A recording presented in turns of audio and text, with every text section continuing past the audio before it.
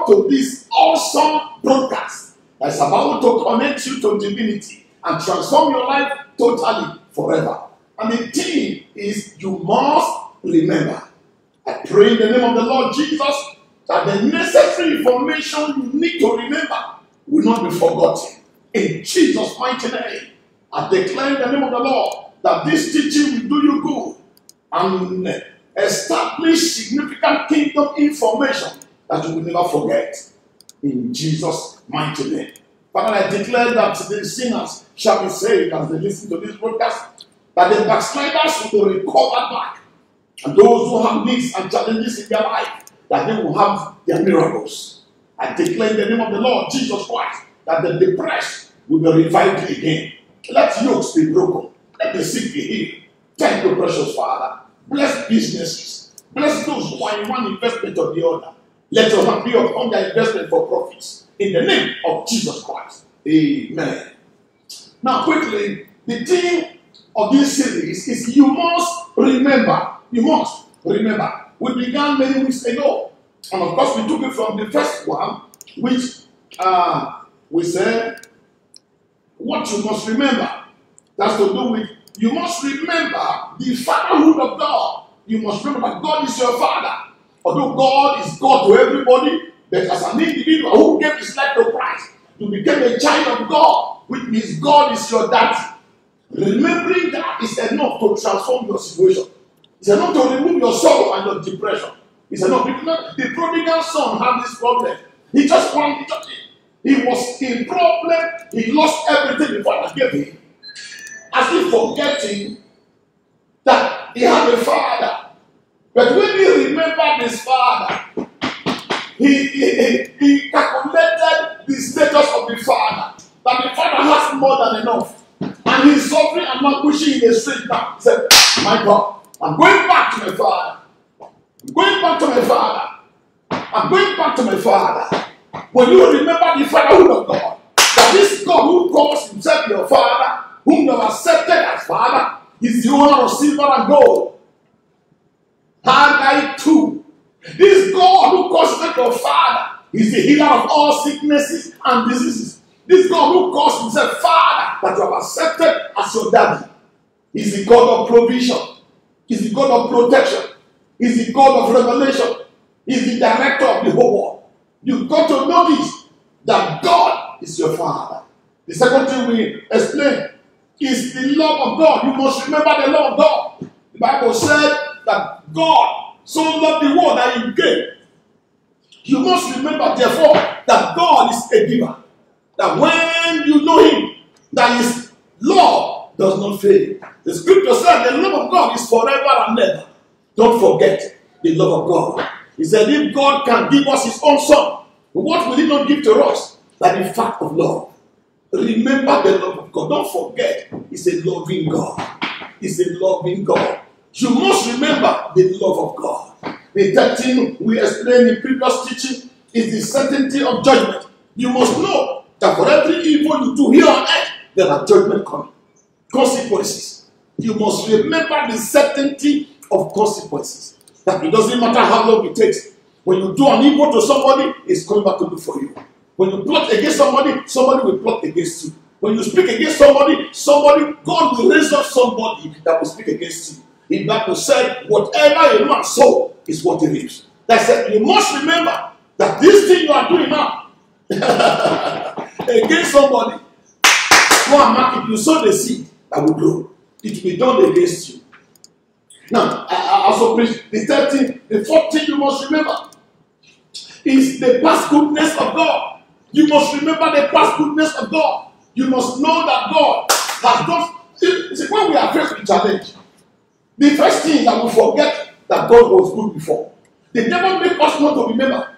We begin to ponder on the challenge before us as if God is not able to do it. We begin to ponder on the problem, looking at the problem as if it's an impossibility. But we don't remember that God did something like this before.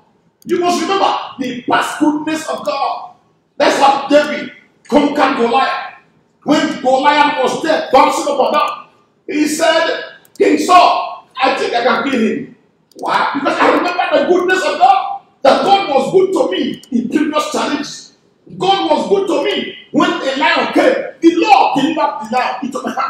The bear came. God also delivered the bear. I killed them with my hand. This Goliath will be like one of them. He remembered how good God has been.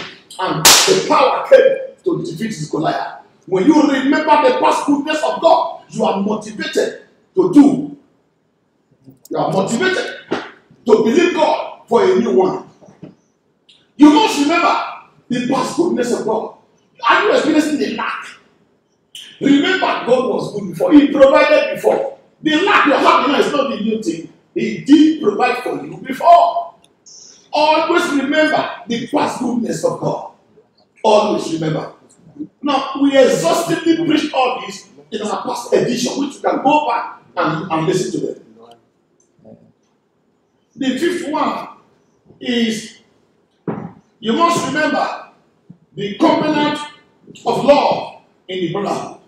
You must remember that once you are a Christian, once you are a child of God, you are a member of a family called the Christ family, Christians. And you have no justification to fight against yourself. When you are born again, you have no justification to do any evil against anyone who is also a child of God. It's a family that you must respect the integrity of that union. You don't do any evil against each other. He says, speak not evil against one another. You must live in that brotherhood. Only what is good you discuss with. Only what is good you speak about. Don't speak evil against another Christian. You must remember you have the same blood covenant, the blood of Jesus Christ. Let me read only one scripture for you. In the book of Psalm 133, so you can see the power of brotherhood. See what it says. Psalm 133 from verse 1. Behold, how good and how pleasant it is for brethren to dwell together in unity. When you dwell in the unity of the brotherhood, that you do good to a Christian, you don't speak evil against one, don't condemn each other. You don't plan evil against another. You don't drag a Christian to court. You settle within yourself. When you begin to do this, look at the benefit of living in the brotherhood, knowing that this guy is in the family of Christ, into which you have been born. It is like the precious ointment. Now, hear what it says. When you live in this mentality of brotherhood, recognizing the unity into which you have not been born again to enter. When you see every Christian as the same blood with you, it doesn't matter the denomination, the symbol, the difference in church symbol, the difference in the name of your church. Once you are born again, it doesn't matter the church you attend. We belong to the same brotherhood. And when you have that mindset, when you live in that understanding, when you practice that understanding of brotherhood, see what Bible said. It is like the precious ointment. It says like anointing. You cannot be anointed when you don't dwell in this brotherhood. Many pray, fast. They can't be anointed. They don't have the power because anointing only flows only for those who respect the love of the brotherhood. Who know Christianity is a big family with different towns and different nations and different families. But all of us are come together under the umbrella of Jesus Christ. If you have accepted Christ as your Lord and Savior, anyone who has done so is your brother. Don't treat them like strangers because you will lose the blessing. He said, when you live in that understanding that that brother in that church is my family member, that Christian in the other church is my family member, then you are coming to this alignment. Anointing will begin to flow through you. He said that is where anointing flows. Recognizing the brotherhood of Christianity.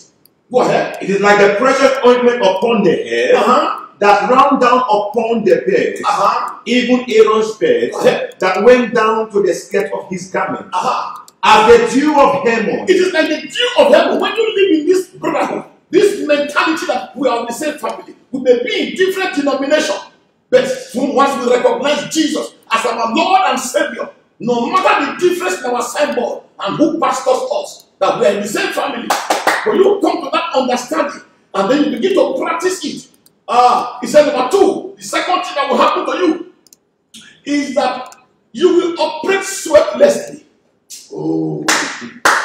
effortlessly. He figuratively explained it as the dew of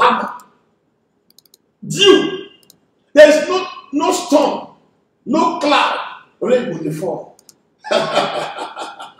That's not Jew. The Jew of Haman is that place, in that place, that geography. The Jew that falls there comes with such a magnitude that people think are really fair. It will be flowing on the ground. That's what God is saying. When you live in the mentality of the brotherhood, that we are all brothers and sisters under the same family of Christ, that we don't do evil against each other, we don't speak, we don't gossip, we don't backbite, that brother, that sister, you stay in love. Only what is loving you do to that brother, that sister. When you operate in this dimension, the Bible said your result will be sweatless. Your evidence will be sweatless. People will see you succeeding and they don't know how you succeeded. Like the Jew of Haman, flowing blessings, flowing miracles. Even this is the real hindrance why many people in the church, they pray. Fast. Yeah, no miracle. Why? Because they don't obey the law of the ground. They are fighting each other in the church. They are quarreling with each other. People of the same family. You have broken the covenant of brotherhood. You will suffer. One, you cannot operate under anointing. Two, you will struggle before you see rain. You will sweat before you see your next progress. You will labor before people see evidence in your life. Why? Because you have broken the covenant of brotherhood. Go ahead and text me. As the dew that descended upon the mountain of Zion, for there, number 3, the Lord commanded the blessing. Now that's what happened. That is where God commands until you live in the unity of brotherhood. Knowing that church there and my church were in the same family is a house with different rooms. Until you know this and begin to operate, knowing that you are just in one room, the other denomination is in the other room, but all of us are in the same house. Until you begin to operate and treating people in that simplicity and love. Now, the Bible said, when you operate in that dimension, he said that is where God commanded his blessing. God didn't say it. No, no. You don't know command. It means enforcing it for implementation. You didn't only say it, you also enforced it to happen. Command is different from say. And God commanded the blessing. It means he's saying that when you operate in this dimension of brotherhood, he said the blessing of God is commanded upon you. It comes. He commanded it and so it was. It means command blessing.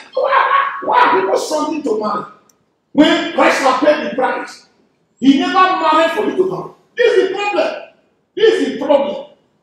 Fighting each other, gossiping each other, backbiting each other in the same church. You don't know that. If you don't live under this platform, you are cursed.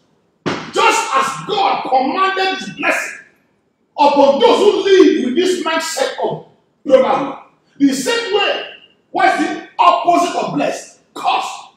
When you live outside this frame of law for the brotherhood, God also commanded curse upon you. You wonder you're in the church, you look like a cursed person. You know why? You broke the covenant of the brotherhood. We are one from the same Father, bettered by Christ.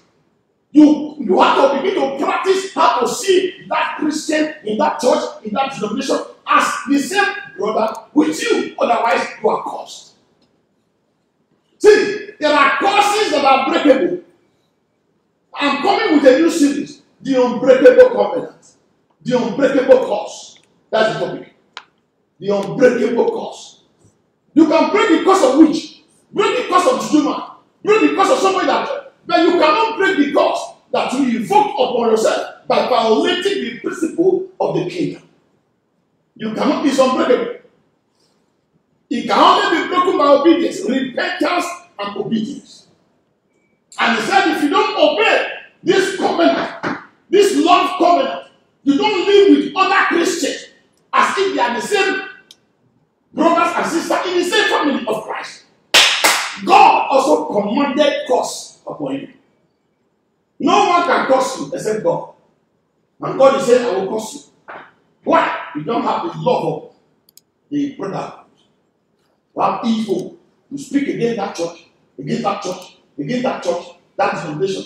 Whereas you all believe in Christ Jesus. You have all accepted Jesus Christ as your Lord and Savior. The difference is the symbol. The difference is the pastor who pastors you. The member will have the same Father and the same Christ who died for us. Now, that's what it says there. Three major things. Three major things. One, the anointing to perform. The anointing to do exploit. The anointing for supernaturality. It comes only when you recognize the brotherhood in Christianity. And you live the life we are brethren. All through the Bible. The Bible always uses what? Brethren, brethren, brethren, brethren, brethren. Why? Because we're the same family. If you live outside this context of the Lord in the brotherhood, you are cursed. Number two, apart from the anointing that comes, three, sweatless progress, effortless achievements, like the dew that falls on Mount Zion. And three, you are blessed forevermore. I dedicate you in the name of the Lord Jesus Christ that you begin to align yourself with this love covenant of the brotherhood. That one, you may be anointed by God. Number two, that you may operate sweatlessly for successes. Number three, that you may be blessed. God will command the blessing upon you. Now, these are the things we taught before in previous edition. If you don't have it, you can contact our media department and they will make it available to you at a very simple cost.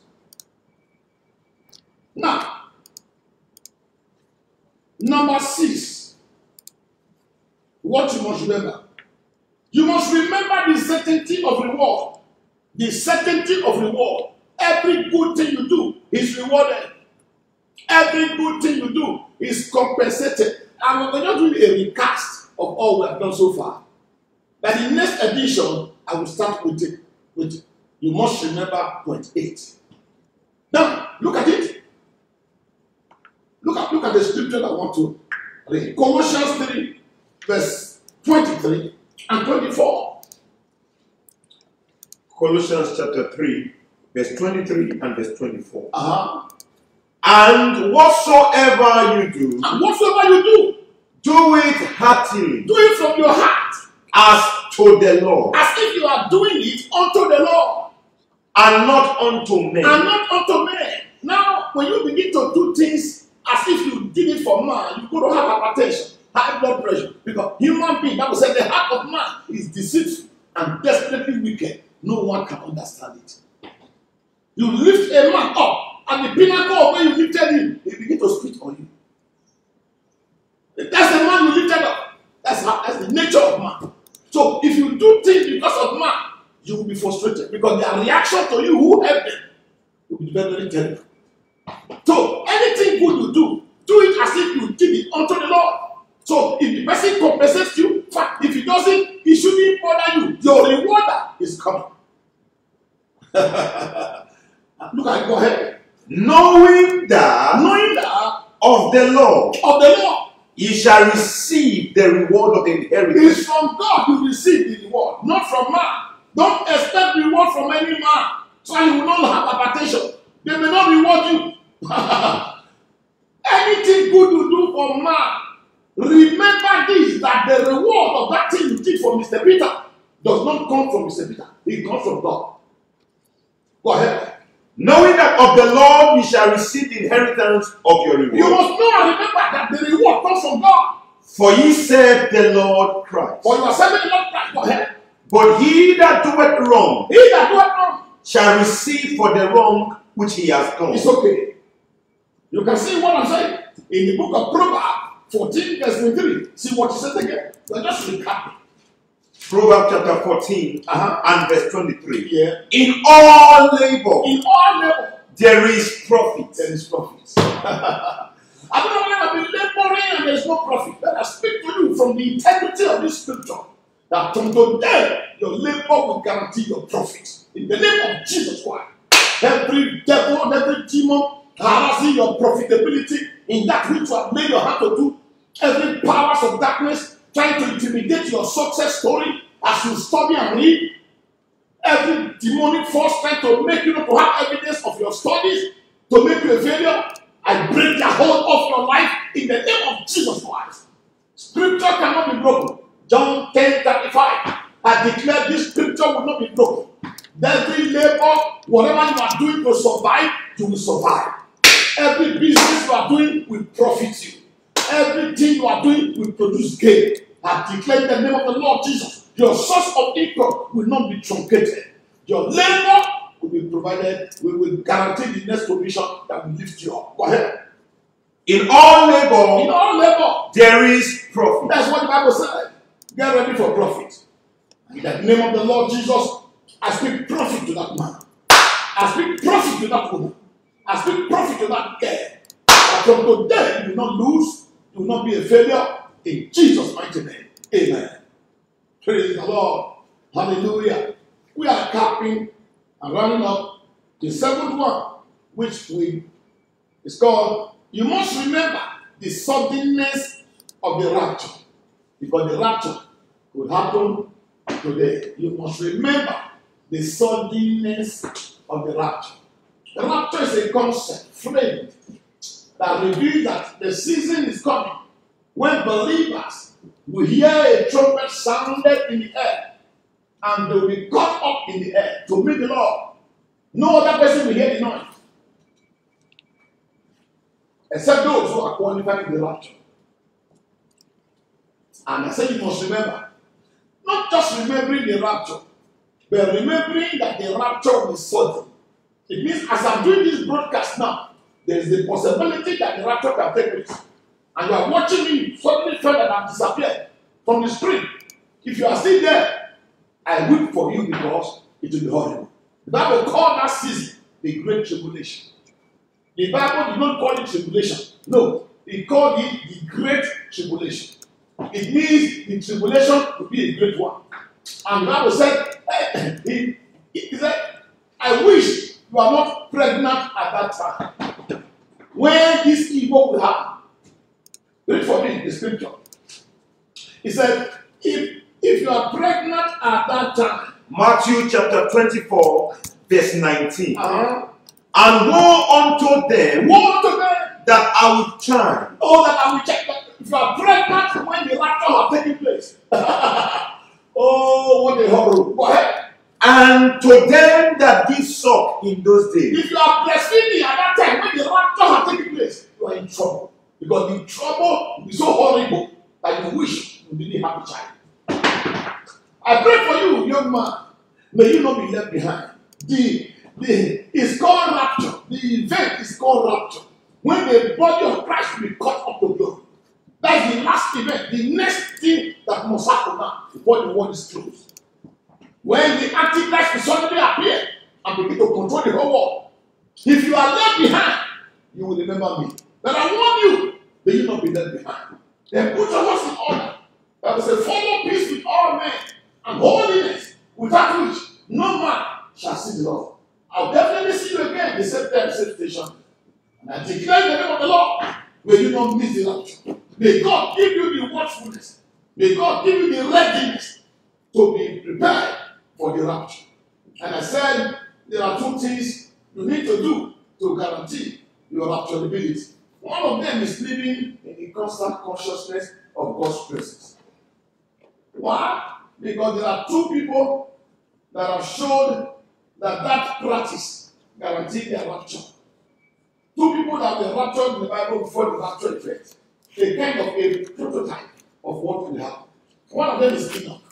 He didn't die, he was not buried. He was raptured to heaven. And his credential shows what you need to do to also be raptured. Genesis 5 verse 24. Here is scripture. Genesis 5 verse 24. And Enoch walked with God. He walked with God. And he was not. He didn't die. For God took him. He was raptured. Now you can see he walked with God. Living constantly in the consciousness of God's presence. For quality friendliness. For quality fellowship. He was living in intimacy with God. He was always conscious of the presence of the Father. And God said, he took him. Do you want to be taken? caught up in glory, be raptured at the appointed time, then you must practice how to live in the constant consciousness that God is watching you from heaven. He's around you. He dwells in your heart. He's always in your environment. Begin to practice the reality of the surrounding climatology. Then your rapture is guaranteed. Another person again, who also was raptured, who never died, who was not buried. His name is Elijah. The same cremation. He said he's a man that standeth before the Lord. It means he was always living in the constant consciousness of God's presence. And how did he go? He was caught up to glory. An example of what you need to do to be raptured. It means live perpetually. The reality of God's presence with you. As you carry God along in your mind, as you use your mind to meditate on the reality of His presence, you will definitely be raptured. And the last one is that you must be prepared. Readiness that it can be now. Hebrews 9:28. So Christ was once offered to bear the sins of many. He was once offered to bear the sins of many. And unto them that look for him, only those who are looking for him in expectation, shall he appear the second time. He will only appear to those who are expecting him. So, child of God, are you expecting the rapture? You are forgotten that rapture is still there. Your pursuit of success has removed the mindset of the rapture. It's an event, the last event for people of God. But you don't miss it. If you miss the first one, no problem. But missing the last one is irreparable. It's irreparable. I pray you won't miss the rapture. But how do you guarantee that? Is by being ready. Your readiness, expecting the rapture to take place now. So live your life knowing that it can be now. I wish you well. I'll see you again. Please remember, my name is Pastor Samuel O. Kusaka, General Pastor of Believers Ministries Incorporated, President of SOGO, Samuel Kusaka Global Outreach. I declare your life will end with a testimony. God bless you.